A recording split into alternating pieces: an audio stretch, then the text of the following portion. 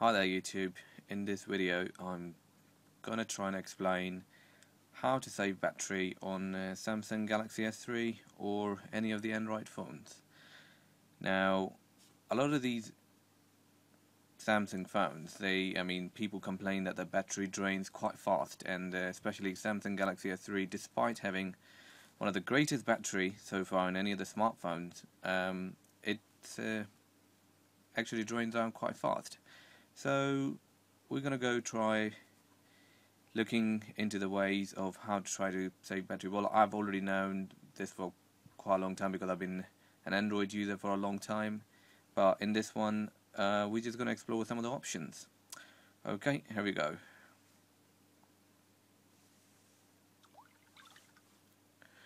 Okay, well, there's this application called Advanced Task Killer. Now, some phones actually come with this application preloaded.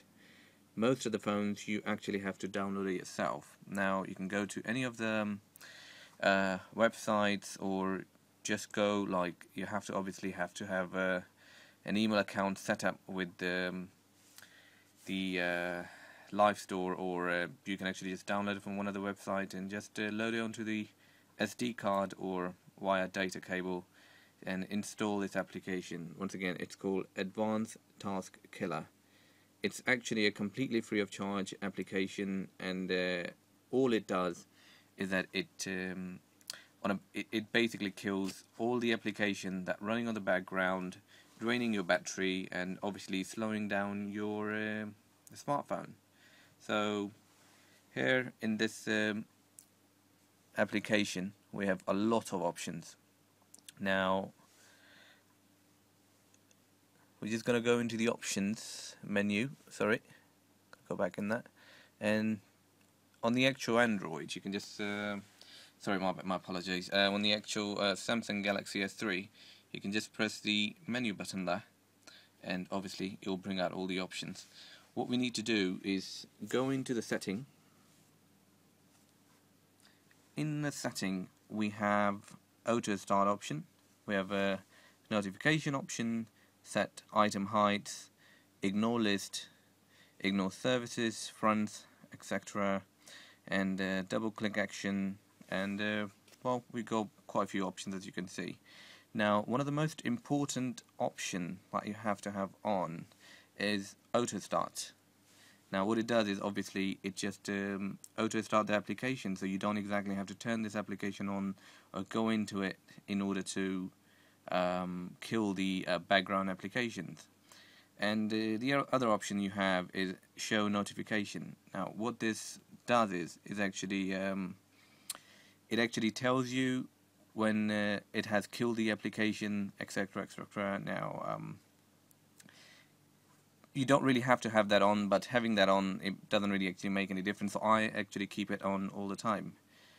Set item height, not something important. Ignore list, again, not something important if you want to keep that. If you, for example, if you have applications, for example, anything that I have, like a planner or anything that whether it drains battery or not, but you want to put it on an ignore list, like messaging. If you put the messaging on ignore list, then any of the messages that appears, it will notify you. Or if you have the if you don't have the messaging service on that, then it will actually kill any of the default applications too. It will literally kill every and any application that is using your battery or using your memory. So having like messaging, these are the default thing. For example, contacts, messaging, Google Play Store, and some of the other applications are actually already on the list, so I don't actually have to add them. But you can add any of the application. For example, if you would like Skype to be on this list, all you can do is just add Skype into that. So that's the automatic ignore list. Like if you just want to ignore some of the programs that you would like to, for example, for Skype or any other BBC News or anything that you've got, you can just put them on ignore list, and this application won't actually kill them. again, ignore services and front tab. It just like default system settings sort of thing. Stuff like funds and any of the additional stuff that displays your telephones or your settings and stuff like that, like Wi-Fi or any other default features. This having this ignored, what it will do is it will just ignore all the default settings and applications and services that comes. I mean, that is the system for it, the Android system, for it to run smoothly. It will just ignore those. Now, again, right now we're not going through all of these options, but we're just going to some of the main ones. Now, auto kill level. Now, that is something really important, at least for me anyway. Now, what it is that on an auto kill level, right now, just to show you this, I had this disabled, but I usually keep this on crazy. Well, you've got 4 levels: disabled, safe, aggressive, and crazy. Now, what these things do is if you have that disabled, auto kill level is like how like what sort of application do you want to kill? Do you want to be safe? Like, you don't want to kill the default system stuff or some of the application that like you constantly using and stuff. Then you can just put on safe, and what it will do is it will kill any application that you haven't used for a while, and that's it. Otherwise, you can put on aggressive, and that will obviously kill even the often used application. Even if it's if you use it often enough, it will still kill it. However, if I like to put it on crazy, now maybe that's because I'm crazy myself. Now, oops, it disappeared. There we go. Yeah, auto kill level. Now, having it on crazy, what it does for me is, because I use this phone for quite few purposes. I even use a team viewer to access my computer and stuff like that. I have it on crazy, so as soon as I'm out of an application, including a game or anything like that, it just kills it for me, depending on what sort of a frequency I've got it set on. So having it on crazy works for me. So I'll just leave it on crazy, and that way it will just literally kill every application that I'm not currently using, and that's absolutely fine. It's not like it like destroys anything or any other backup data or anything on that line, so it's absolutely okay.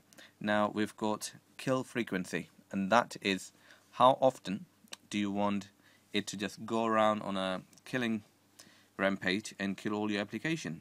I usually have it set on every half an hour rather than a screen off, because sometimes, for example, I'm watching a movie and that takes, for example, for me to 2 hours to finish the movie, or I'm just constantly using my phone. I don't want the screen to be turned off in order for this program to kill the additional program that's running at the back. So what I do is I have that on killing frequency on every half an hour base.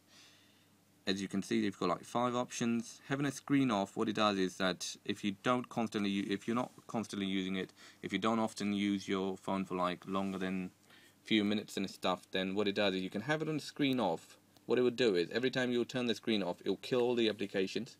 However, if you're using your phone for any purposes like telephone conversation, writing long messages, or for whatever crazy stuff that you do, and you don't get off the phone for more than half an hour, I recommend you keep it on every half hour, and that way it will just kill kill all the application every half an hour, and that actually works for me. So I'm going to keep it on that. And then obviously you've got security level. Now here I don't exactly use this for that purpose. I mean, what it actually does is that it defines that how much of your memory gets used by these applications. Now, for example, if you have the security level on high, what this thing does is how much applications you can run at the background. Now, if you're having way too many applications, this thing will just go on again, killing spree, and kill all the applications, and have your memory free. Now, I've got this all set. For example, on the best of the services I keep, I can go back and For example, now I have these many applications running at the back. Now when we started, I didn't have that many applications. Now all of a sudden, all these applications came from nowhere. Now if you could see, my memory, which is over 200 plus, is right now only 101 megabyte, and autokill was set on 4:56 AM. Now autokill will work on 4:56 AM. Right now is obviously 4:27. On 4:26 all this application will be killed, but right now I'll rather kill them myself. Now all I have to do is press this button here, and it will just basically kill all the applications that were running at the back, except for some of the main ones. Now I've got none of the applications that are running, and my memory, which was sorry for the shaky camera, I've got a shitty iPhone that I'm making this video with. Now available memory is 181 megabyte. Again, at the autokill level, autokill time set is 5:58. At that time it will automatically kill all the applications, and here we have just one application running, which is Advanced Task Killer itself. Even this application you can kill simply by holding it, kill application, and it's asking me, do I want to force stop this application because right now it's computing and stuff. If I say yes, it will just force to stop the actual application itself. It will kill itself, and boom, out of it. There we have now I just restarted that, and there we have less memory now because I must have gotten a Facebook update. Kill the unnecessary application again, go back to that. Now I've got more memory freed. So that's it. This application, it's a lifesaver. I use it all the time, I have it all active all the time, and with this I save a lot of battery. Now I'm going to make another video explaining there are some options you can, unnecessary options. If you don't use them, you can turn them off, and that way you can also save a lot of battery, because I hear my friends and all my mates complaining about how the battery in the Samsung Galaxy S3 is completely rubbish, it drains down quite fast, and blah blah blah. Personally, I've never had that problem. I mean, I've been using iPhones for a long time, and I would say this battery actually lasts me a lot longer than iPhone, despite having much bigger and better display, despite having a much faster operating system and everything else. It actually runs quite smoothly and never actually has caused me any other problems. So I made that video for some of my friends, and for the rest of you people who would like to find out how to have your Samsung Galaxy S3 or any of the Android phones run faster, save battery, and frankly just have a better phone. So once again, this is the application. It's called Advanced Task Killer, and you can just download it from any of the website. You can simply go to Play Store. That's the Android marketplace, and there you can just download this application completely free of charge, and that will save you a lot of hassle of battery draining and rest of the your phone being slow, blah blah blah, all of these options. So that's it. Alright, thanks for watching, and please don't forget to subscribe and press the like button if you like the video, or you can dislike it. I would recommend absolutely not so. Thanks a lot. Bye bye.